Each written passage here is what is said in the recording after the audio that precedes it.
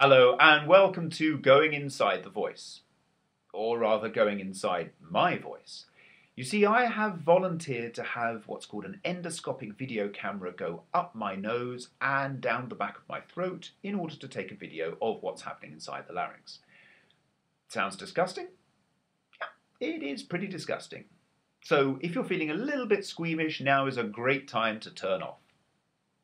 But if you're still with us, you are about to see what I would regard as one of the most exciting areas of voice science, which is where we see what is actually going on inside the larynx as you make sound.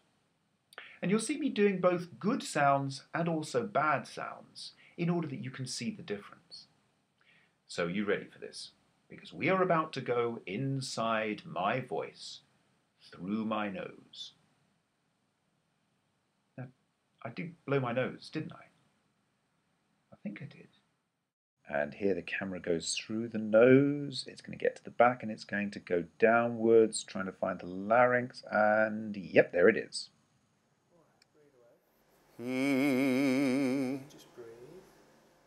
vocal folds are beating together hundreds of times a second, far faster than the eye can see.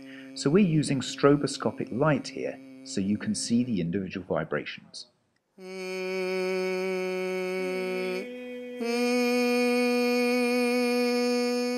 And let's freeze the video for a second, and in the centre of the photograph, with the green arrows, you'll see the true vocal folds. Now these beat together hundreds of times a second, creating sound. Either side of them, with the blue arrows, are the false vocal folds. Now these don't actually make sound, but they provide the tight valving function of the larynx every time you swallow or you need to push with the body. And they also help lubricate the true vocal folds, but in singing and speaking they need to be firmly apart.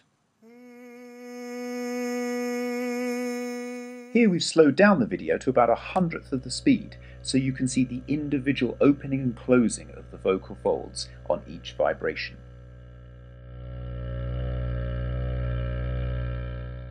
Oh, by the way, the white foamy substance you see on the vocal folds is a sticky mucus, which is a sad result of me having had a cold for the few days prior to recording this, but it's exactly the sort of thing that voice users have to put up with.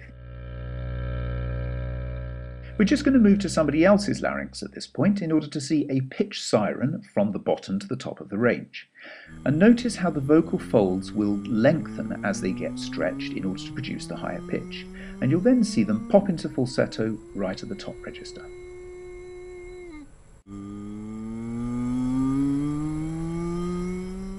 Let's have a look at different ways of starting the sound, called onsets. Firstly, we have the glottal onset.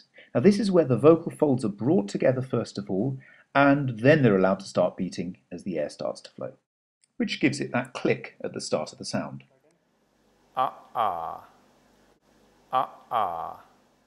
Next we have the simultaneous onset. Now this is where the vocal folds are brought together at exactly the same time as the air starts to flow, giving a very gentle onset to the sound.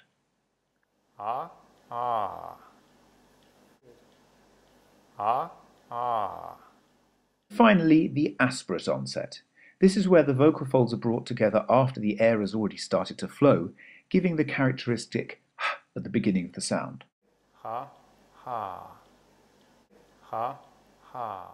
Let's look at tone production. So first of all, we'll hear a clear tone, where the vocal folds are beaten together in a very efficient pattern.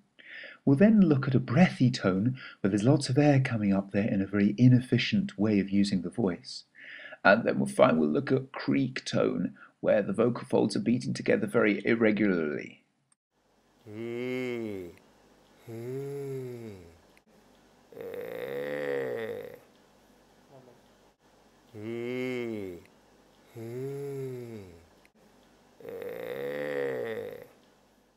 Now let's have a look at constriction in the larynx. This is where the false vocal folds come in over the top of the true vocal folds, interfering with their vibration and creating a strained sound.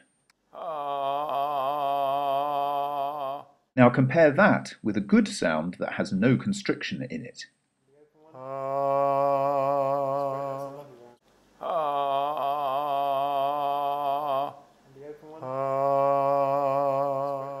And of course, having that amount of constriction in your larynx is a very easy way to wreck your voice. Now let's take a look at getting louder and softer.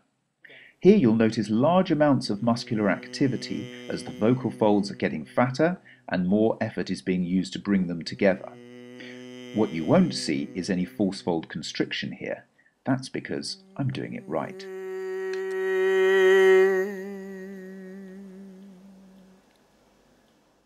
And finally, let's put it all together and look at what happens when you sing.